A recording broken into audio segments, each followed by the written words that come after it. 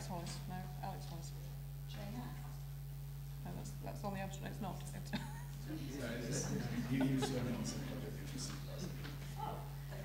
I'm very sorry. It's all right. But anyway, the work's about how kidneys can be transplanted using glucose. So, over to you. My apologies. This is forwards. That's back if you go wrong.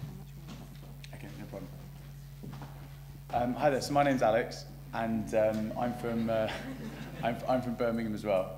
And again, I was fortunate enough to get a Kidney Research UK Intercalated grant to support my work. So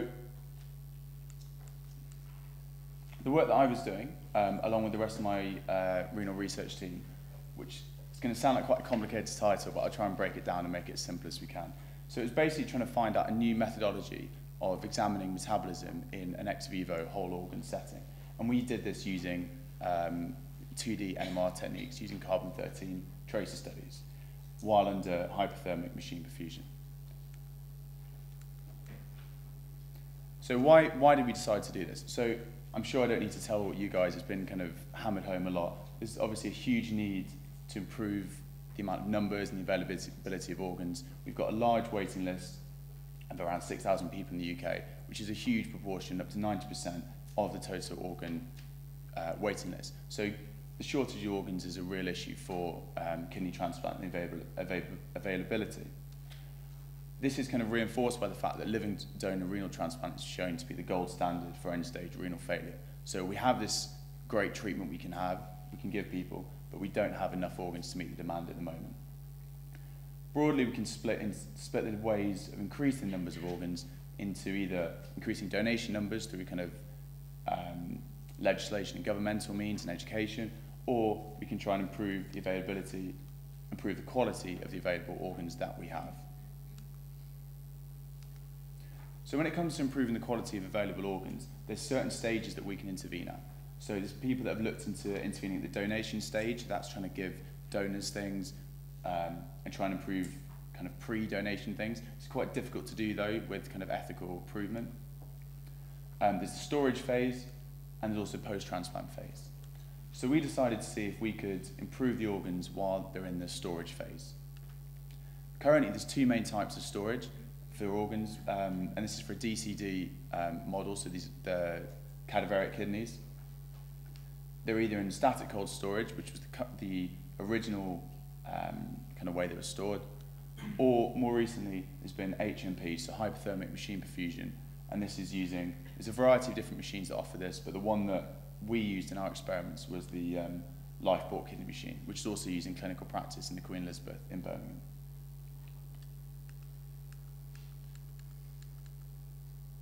So what were the aims and hypotheses of this study? So we wanted to see if it was possible to use NMR to determine the metabolism of these organs while they were undergoing HMP. And we used two different types of techniques. We used 1D NMR, which some of you may be more familiar with, which allows quantification of metabolites. But what we added in this time, which is more of a novel thing that has not been done in whole organ ex vivo setting before, is this 2D NMR. And this allows tracer studies which identify specific metabolic pathways which are going on, rather than just the availability or the presence of certain metabolites. So just a brief introduction into NMR. I don't know how many experts there are here. I definitely wasn't one when I started, and it's quite a complicated topic. NMR performs one of the different quantification techniques along with mass spec. These are used in a lot of metabolomic studies. And it detects signals from nuclei which absorb and re-emit signals when electromagnetic field and energy is passed through them. So this bit on spin is quite important, and this is why we use the carbon-13. So normally carbon-12 has 0 spin and is therefore not visible to NMR. Carbon-13 is half spin, which is visible to NMR. And the important thing to take from this is carbon-12 isn't visible, 13 is visible. And also the natural abundance is 1.1%. So in our studies, we used 100% fully labelled carbon-13 glucose, which allowed us to track this visible carbon-13 nuclei through their metabolic pathway. So that's the kind of important thing to take from this.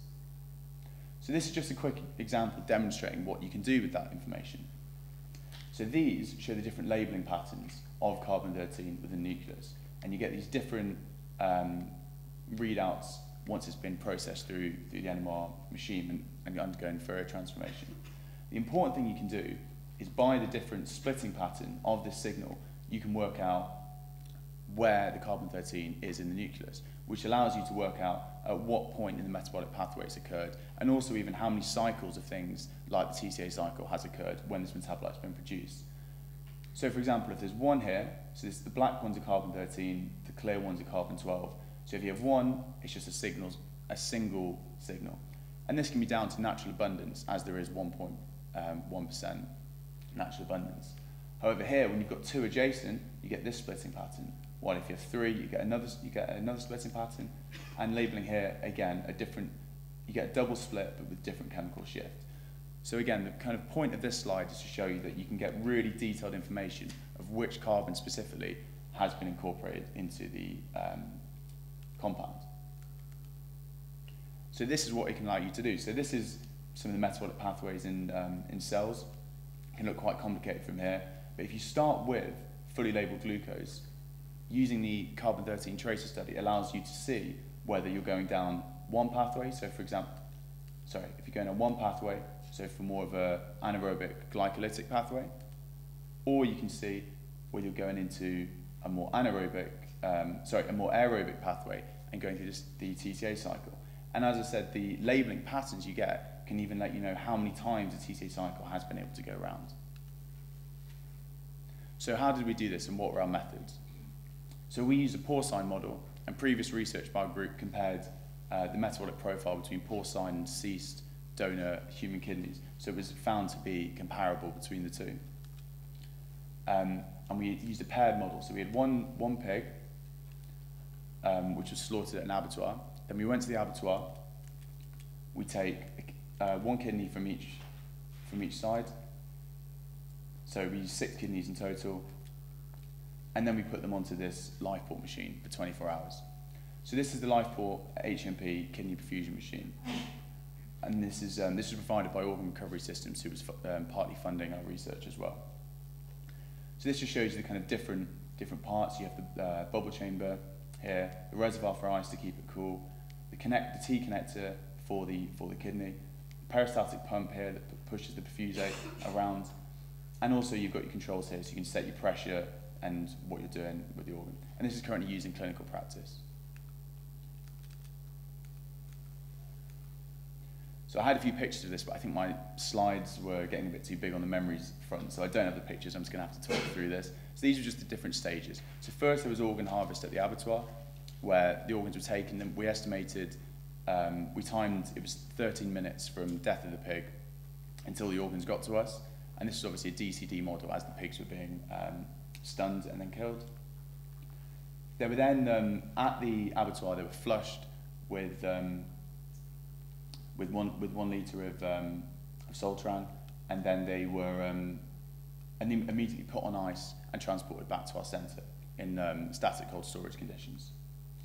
They then underwent HMP for 24 hours, and samples were taken at a T0 point and every 6-hour interval. Then tissue samples were also taken at the end of the cortex and the medulla. The samples were then processed using our in-house protocol prior to NMR analysis, and then they were run both for 1D and 2D analysis on the NMR machines. So what did we find? So we found there was significant enrichment of central metabolites, notably lactate and alanine, which is what we would expect from this HMP model, as it's an anaerobic environment with no exogenous oxygen. We found the total amount of increased lactate increased over time, so we can demonstrate there is metabolism occurring while under HMP conditions, and also the amount of enriched alanine also increased.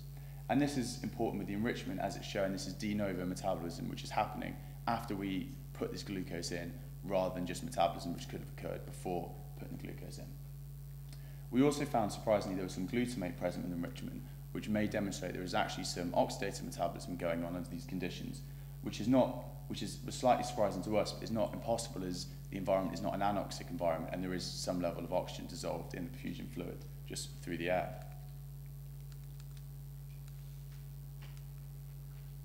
So this is just graphs demonstrating our results. These change over time for lactate, change over time for alanine, and this is the absolute concentration and the absolute concentration. And we worked out the absolute concentration by combining our 1D quantification data with our 2D labelling data to work out what the concentration was of each of these metabolites. So what are our conclusions? So we concluded that de novo metabolism does occur under HMP conditions. So there is active metabolism happening while these organs are being stored. And it also highlights some of the potential active pathways, which are these anaerobic glycolytic pathways. And also, though the majority is going down the glycolytic pathways, there is some going down the non-glycolytic pathway, demonstrated by the presence of labelled glutamate. And mainly this study shows that it's possible to do this in a ex vivo setting, and these kind of investigate metabolism, metabolic pathways can be used in a wide range of settings, and we can therefore modify the conditions under machine perfusion and see how this affects the metabolic profile of the kidney. So what's a clinical application? How does it relate to patients? As I mentioned, it demonstrates that we can do this to observe the metabolism, and also the fact that metabolism occurs in this setting. And by better understanding this, we could hopefully develop new therapies or treatments to optimize this metabolism and provide the kidneys with what they need while they're under these storage conditions. And finally, we'll be able to see what the metabolic effects are of this modification, and there's future work we're doing looking at oxygenation and varying temperature as well. Thank you very much.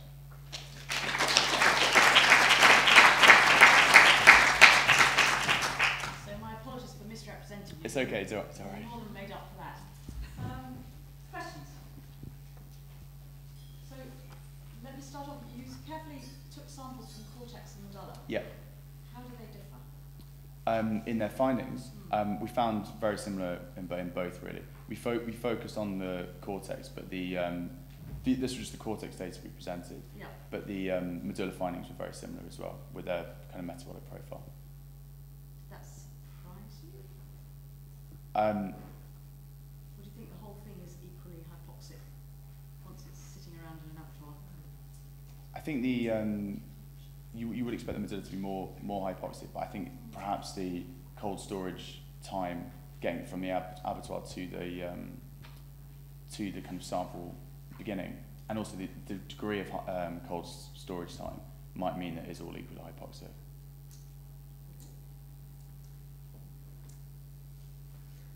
Oh, sorry, yes, Sorry, thanks. That was a great presentation. I just wanted to ask, sorry if I missed it. No, so you took 6 kidneys from 3 pigs. Yeah. Right. So when you were analysing your data, did you account for the fact that 2 kidneys were from the same pig and therefore they may be similar? Does that make sense? Yeah, it does.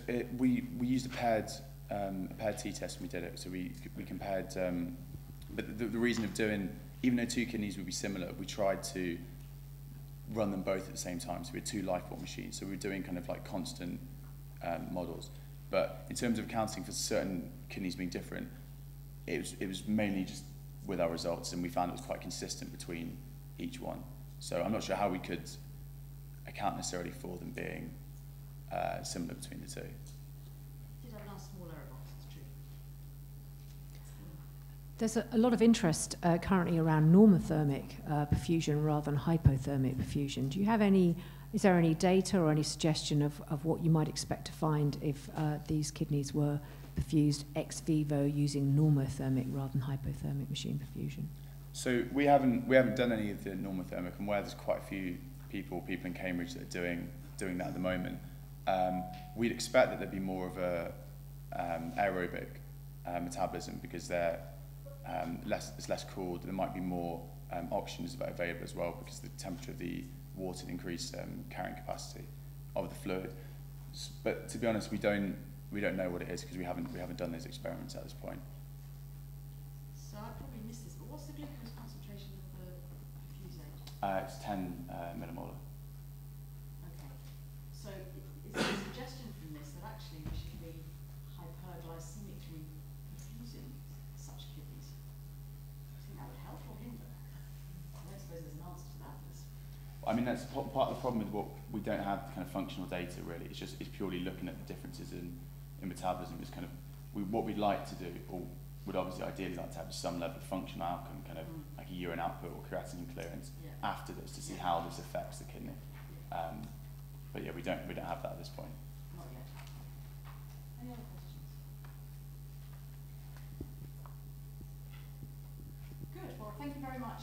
Alex. Cheers. Thank you.